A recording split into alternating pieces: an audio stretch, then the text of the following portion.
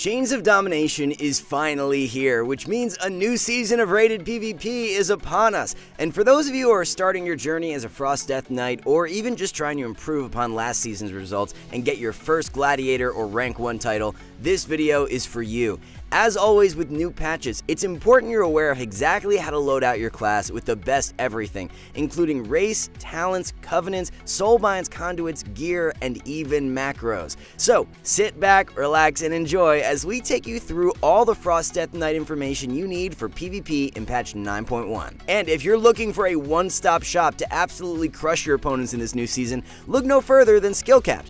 Over on our site, you'll find guides that perfectly follow up this entry-level guide, including our upcoming world-class course that will walk you through everything you need to know to bring your Frost Death Knight gameplay up to the level of a pro. Once released in the coming weeks, you'll find videos on how to deal damage, how to set up kills and win games, and exactly how to execute your specs playstyle to a standard that only the world's best players understand. In addition, weekly releases of arena commentaries allow you to keep up with the ever-evolving meta and learn how to take down some of the most difficult matchups. And if that wasn't enough, Skillcapped members get exclusive premium access to our Discord server where you can question our team of pros with anything you need to know, all from as little as $4.99 a month. As always with your character's loadout, it begins on the starting screen with the most optimal race. Starting with the Alliance, we've got a handful of competitive options in humans, both dwarf variants, and gnomes. With humans, you gain access to the racial Will to Survive, a 3-minute cooldown stun removal. By pairing this up with a Gladiator's Medallion, you're effectively able to get yourself out of stuns every 90 seconds, although having access to Icebound Fortitude makes Will to Survive less valuable. The dwarf races, on the other hand, provide a valuable defensive tool in the form of Stone Form or Fireblood to help counter the new Malediction trinket. And last up for the Alliance, we have Gnomes, which offer Escape Artist, an excellent tool for dealing with roots and snares. Ranking these races, we'd place Dwarves first, Gnomes second, and Humans last. This is simply because DKs primarily keep themselves alive through Death Strike, which is completely negated by the Unchained Gladiator's Shackles of Malediction, so being able to remove this debuff will make it easier to survive. Horde, on the other hand, really only have one race worth looking into, and that's Orc. Not only do you gain Blood Fury, which is an excellent offensive cooldown that you can pair with your Pillar of Frost, but you also gain stun reduction in the form of Hardiness, making you a worse kill target for any class that depends on locking you down to score a kill. Overall, between the two factions, none of the Alliance racials really stand out at complementing a DK's strengths or weaknesses that well. Orcs, on the other hand, have the perfect additions to a DK's toolkit, mostly in part to having an additional offensive cooldown that you can stack with Pillar of Frost to make your offensive window stronger. Next up, we're going to cover what talents you should be using. In the first two rows, Inexorable Assault and Murderous Efficiency pair well together to increase the amount of damage you're able to do with Obliterate, meaning you get the largest increase to your burst damage with these two talents.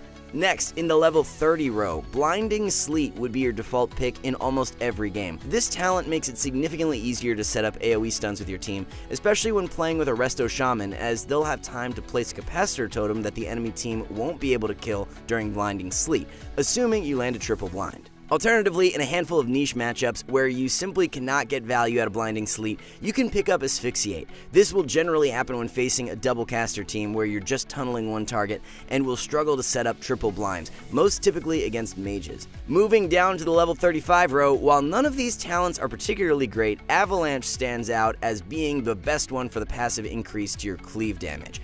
In the level 40 row, Wraithwalk should be your default pick in most matchups, especially when facing teams with consistent and powerful slows or roots. Alternatively, if you're not in need of mobility or simply want slightly more mitigation, you can swap to Permafrost. Next, in the level 45 row, Gathering Storm synergizes well with your Pillar of Frost burst windows where you'll be spamming Obliterate, helping to increase your burst damage. And last up, in the level 50 row, we have what's by far the most important talent, Obliteration. This choice is mandatory for making your burst windows as strong as possible, allowing you to alternate between Frost Strikes and Killing Machine Obliterates during Pillar of Frost. Now moving into the PvP talents. Patch 9.1 has seen a rework to several talents that were previously unused or too strong, leaving Frost DKs with plenty of new viable PvP talents. Your four most commonly used PvP talents are Chill Streak, Strangulate, Spell Warden, and Dome of Ancient Shadow. First, Chill Streak plays a pivotal role in your ability to set up kills against teams with a melee. As previously mentioned, you'll look to set up a triple stun with Blinding Sleet, and then unleash a ton of cleave damage with your Pillar of Frost, Remorseless Winter, and Chill Streak once you've locked the enemy team down. Moving on, 9.1 has seen the reintroduction of Strangulate to all DK specs. This talent is excellent for extending CC chains on a healer and making your setups even more deadly. Another new addition in 9.1 is Spell Warden, which gives you the Rune of Spell Warding buff at 100% increased effectiveness without the need to enchant it on your weapon. Not only does this provide some insane mitigation against magic damage, but the casting speed debuff it applies to enemies that attack you makes it an incredibly powerful talent that you will almost always want to use against casters. And whenever you're up against double caster teams or a single caster that deals huge burst damage, so fire mages with Combustion, balanced druids with Incarnation, or destruction warlocks with Dark Soul, you'll generally want to pick up Dome of Ancient Shadow to make your anti-magic zone a more reliable cooldown that your team can rotate through to counter enemy offensives. Beyond that set of 4 PvP talents that you'll primarily be switching around, there's another handful of PvP talents that are situationally good in different matchups. First, Bitter Chill has its place if you expect to have high uptime against a melee or a low mobility caster. This will allow you to keep them snared with Chains of Ice without the need to constantly reapply it, in addition to slightly slowing down their damage by negating some of their haste. Next, Delirium continues to be a decent choice when training mages, warlocks, and monks. This will significantly reduce their mobility and make it much easier for you and your teammates to stick to them. Death's Echo is also a very situational choice, but could be viable in matchups where you value more control and mobility. And last up, we've got 2 more talents that are even more situational than the previous 4, starting with Dark Simulacrum. It can be considered into classes like mages or druids to copy Polymorph or Cyclone, while also slowing down the enemy's attempts at landing that CC, as they may be fearful of letting their cast go through to prevent you from copying them. And the last PvP talent we'll look at, Dead of Winter, can be used in 2s to more frequently have access to stuns, as you won't have a DPS partner to help you set up chill streaks. Alright, now that we've covered all of your viable PvP talents, we'll finish this section by providing you with a few builds for the few different types of matchups you'll face. First, when up against a double caster team, you'll generally want to pick up Strangulate, Spell Warden, and Dome of Ancient Shadow. Against a melee caster team, you'll have the choice to drop one of the previous 3 talents for Chill Streak. And when up against a melee cleave, you'll want both Chill Streak and Strangulate along with one of your situational talents. Delirium is great against monks to limit their mobility. Bitter Chill is then a good baseline choice against most teams. And Death's Echo can be considered for a little more control and mobility. Moving on to Covenants, like many other classes and specs, Death Knights have one Covenant that stands far above the rest as your best choice. As a Necrolord DK, you gain access to Abomination Limb, a very high damaging ability that also offers great zonal control, which you can utilize to set up triple stuns. In addition, given that DKs are not the most durable class around, you benefit a lot from the Covenant signature ability, Fleshcraft, which provides a strong absorb effect that can be channeled before a game starts. Moving on to your Soulbinds, despite having the choice of 3, Plague Deviser Merilith easily stands out as the best option. First, we have the Soulbind ability Ooze's Frictionless Coating, which is a simple passive on a 30-second cooldown that procs and absorb whenever you drop below 50% health, assisting in your ability to survive. Ultimate Form is also another great tool for giving you some outplay potential in longer games every time your Fleshcraft comes off cooldown, allowing you to immune incoming crowd control. Now, 9.1, you'll also be getting 2 new Soulbind abilities, including Undulating Maneuvers, which works to further increase the amount of damage you mitigate. And the final Soulbind ability you'll get this patch is Kevin's Oozling, which will increase your damage by 6% when using Abomination Limb. In addition, it also increases your team's survivability by providing absorbs. Next up, let's take a look at what conduits you should be using. Starting with your potency conduits, Brutal Grasp stands out as the best one, as it makes your Abomination Limb a more potent offensive cooldown by increasing its damage. You'll then want to pick up Accelerated Cold as your second potency conduit for more frequent access to Empower Rune Weapon and increase its effect. Then, with access to a new set of conduit slots in 9.1, you'll now be using 3 potency conduits with Plague Deviser Merilith, with your third potency conduit being Eradicating Blow, which increases the damage of Frost Strike whenever you obliterate. Moving on to your endurance conduits, with Death Strike being your primary tool for surviving, Insatiable Appetite is a must-have. You'll also want to utilize the new 9.1 endurance conduit, Condensed Animosphere. At a high item level, this conduit heals for a ton, making it a valuable part of your defensive toolkit. You've also got the option of picking up Reinforced Shell if you want your AMZ to last longer. However, this isn't really recommended as you don't have room to pick it up in most matchups. And last up with your Finesse Conduits, you'll definitely want to pick up Chilled Resilience for more frequent access to Icebound Fortitude, making it a much more reliable cooldown. The only other Finesse Conduit worth looking at is Hardened Bones. However, with the recommended path, it's unlikely you'll pick this one up that often. In the end, this leaves your recommended path looking like this. Next, we're going to be covering everything you need to know about how to correctly gear your DK in patch 9.1. First up, let's make sure you understand what your stat priority looks like. Above all else, you want as much versatility as possible. Despite the diminishing returns after 30%, the PvP trinket set bonus to versatility means that you still want to stack this stat. Not only does it increase the damage you deal and healing you do, but it also provides you with some much needed damage reduction in this high-paced meta.